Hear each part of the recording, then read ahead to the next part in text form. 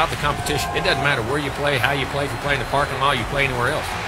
Alabama's 19th shutout under Nick Saban. Alabama was just a second away from claiming yet another national championship. We won national championships in the last 7 years. We're the second winningest program in the country. Expectations certainly looming large in Tallahassee. You learn to play your tail off. You learn to prepare to play your tail off. Well, we've never been able to win unless we can make plays in the passing game. And I asked them this, is it possible we can win? And they say yes. And I asked them, is it probable? We're going to make possible probable. Here's Hurts, calls his number. Touchdown, Alabama! And the Seminoles take the lead. They're keeping score, and you're going to play. I can't wait for that kickoff.